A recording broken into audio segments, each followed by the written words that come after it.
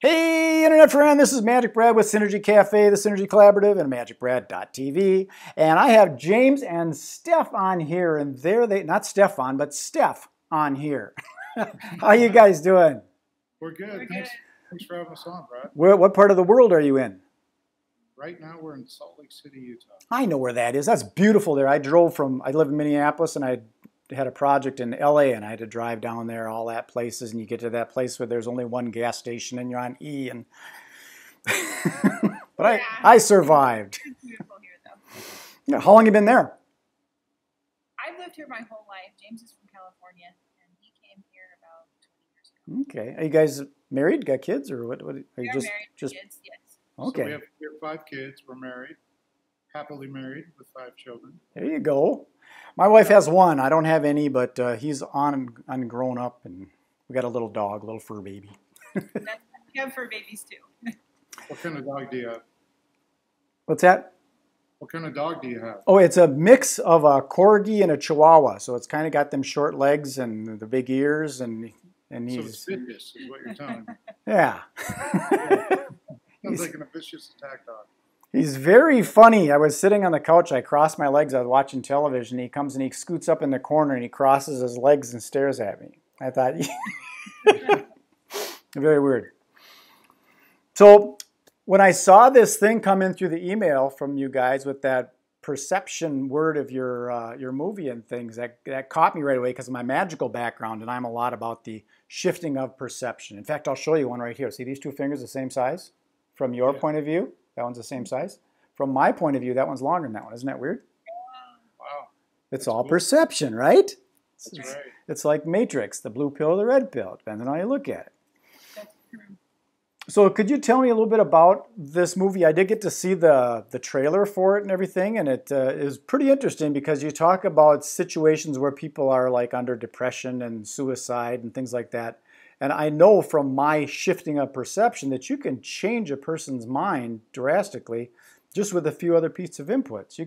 Could you share a little bit about what got you guys interested in creating this movie? Well, really it came from our backgrounds that so Steph and I came from pretty rough beginnings and backgrounds, and we had a pretty rough life prior to meeting each other.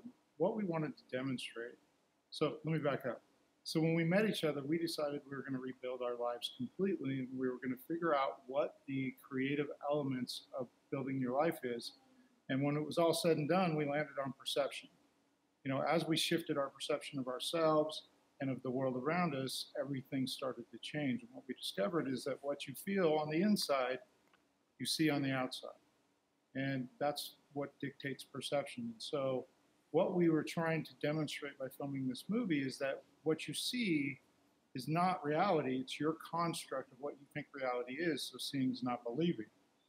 But essentially what we're trying to show by telling our stories in it is that everybody's on a path to somewhere. Without something intervening, you're going to land wherever you're destined to be, for lack of a better term. Mm-hmm. And so with our traumatic childhoods, because we didn't get the help we needed, we were literally on a path to destruction. And then we showed how that path played out to show that it was all a consequence of what we believed about ourselves. Sure. And when you shift what you believe about yourselves, everything changes. Well, it's like if you're on a path to say I'm going to California, at least I think I'm going to California because it looks like I'm going to California, and I find out I'm going to Miami, you don't end up in that same destiny or destination, right? Yeah, absolutely. And I think that's the common mistake, is that there are no surprises in life. I mean, you can literally calculate your current life path in several different areas. You can look at your money and calculate it like, where will I be from a year from now if the current pattern continues? Same with health, relationships, your job. I mean, are things getting more negative or more positive? And so we spend a lot of time lying to ourselves about where we're going to end up. And our movie and our story is to kind of cast a light on the fact that we got to stop lying to ourselves. What do you believe? The evidence is everywhere.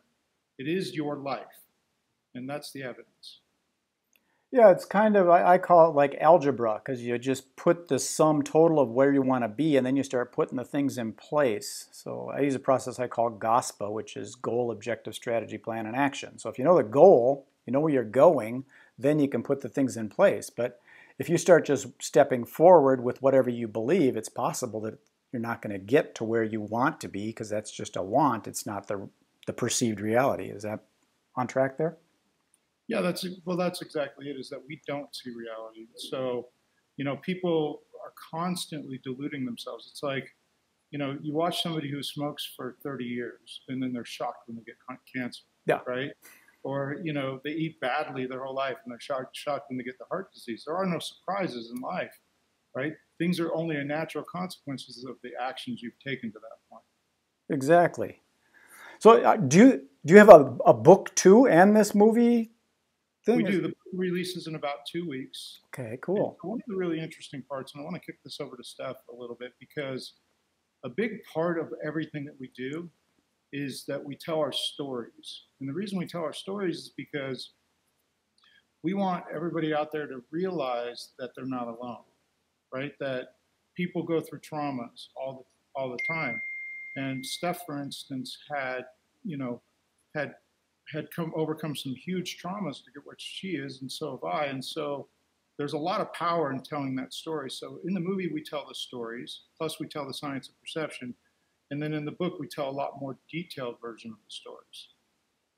I think part of that, just telling the story, is it almost releases you from the possible shame that you might have. Like when I had my DWI situations, I felt really bad about it. Like, oh my God, I'm a drunk, I'm an alcoholic, and all the stuff they tell you, you're an alcoholic. And then when all of a sudden I decided, fuck it, I quit, and I just quit drinking, and now whatever. I feel more comfortable saying my story, and I feel more comfortable in my life because of it, rather than hiding stuff or being in denial, right? What do you think about telling your story? Oh, it was awful. So when we also put on events. So when we put on our first event, James said, hey, I have an idea. Let's film our stories and tie it with the speaker's content, and we'll, have a major shift for the audience and show them, they're not alone. Everyone has a story. And I was like, that's a terrible idea. Why are we doing this? Because, our stories are something that we hid from our whole entire lives until we met each other. I never told anyone that I was sexually abused, or, my mom did know about my suicide attempt, but, it wasn't something I went around advertising until I met James and I heard his story. I finally realized it was okay to tell somebody my story and share that, because he's, had a similar experience, very different, but also traumatic. And so when we decided to film our stories, it was awful. I was crying, I was throwing up, I was scared. And I think a lot of people are like that, and you need to know that you're not alone in it. You're not the only one that has tragedies that they go through, and sadness. And I think the world is so concerned about what everyone else thinks and feels that they don't get to live their life the way that they should because of that. So and there's the ripple effect of that too. When you tell that story of the other people that are the ripple effect for it, it's wonderful. Well, when we did tell the story, and we came out at the event with it, we talked to hundreds and hundreds of people that said, you gave me permission to tell my story. I'm not alone in this. And I thought that was incredible, that we could touch so many lives just by us being vulnerable. Sure. And now you're doing it with the book and the movie, getting it out. What's interesting to me about the whole internet thing is now the world can access your stories 24/7, anytime they want. That's very powerful. They don't have to just wait for an event date at a specific city. No, it's out to anybody. Well, and that's what I think is important for people to understand, is they're not alone, right? It is. It's very important. Right? And there is a way out. And you see, when you watch the movie or you read our book, and you see that we went, just let's be clear, we take ourselves from the most dramatic childhood experiences you can imagine to being multimillionaires, right? And so we met just after Steph had a brutal suicide attempt, and I got out of jail, and that's when we met. You know, mine was about 4 years after, and yours was about 2 years after. right. And so that's when we met. And it was like, okay, we're going to rebuild our lives. We're going to figure out what dictates how we create our lives. But, you know, one of the things that the movie really does is it shows people that it doesn't matter how far gone you think your life is or how bad things got for you, is that you always have hope and that you can rebuild. And we give you all the principles that you need to rebuild your life. And we really literally expose, you know, and teach people the two concepts that dictate everything, which are perception and emotions.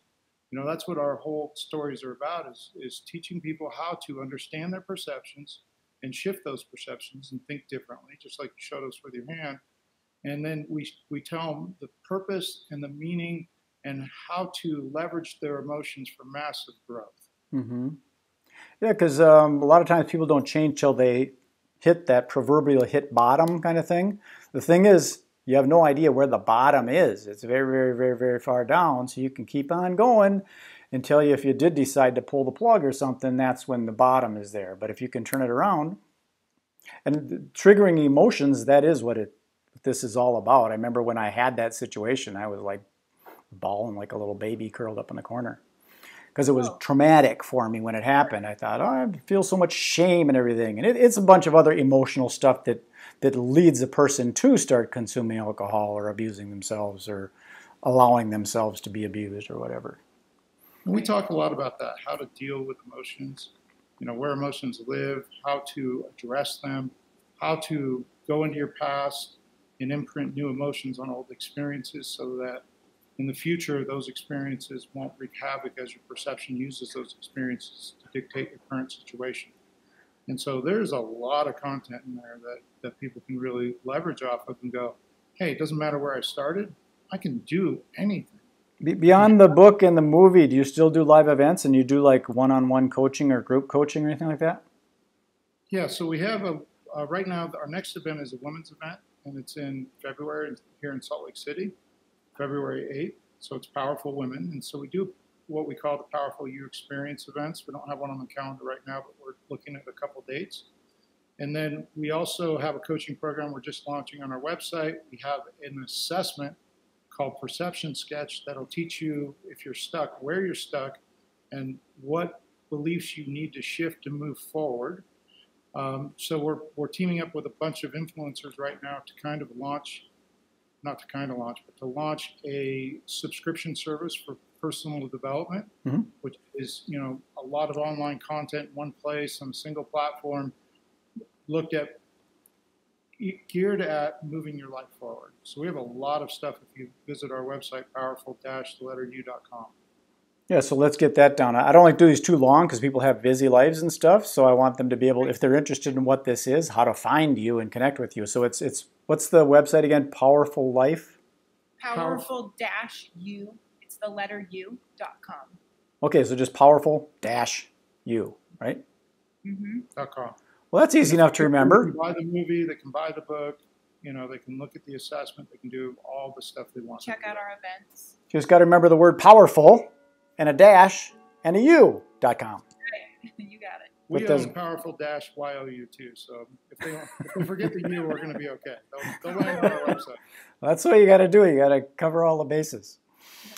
That's true. Well, I'm going to wrap this up and put it in a can and propagate out to the universe so people can find it. And if you want to stay on, we'll have another more chat. But I'm just going to wrap this one up. And I appreciate you taking the time to be on Synergy Cafe. And if you will share this also, that's how it all works. You scratch my back, I scratch yours, and we tell the world.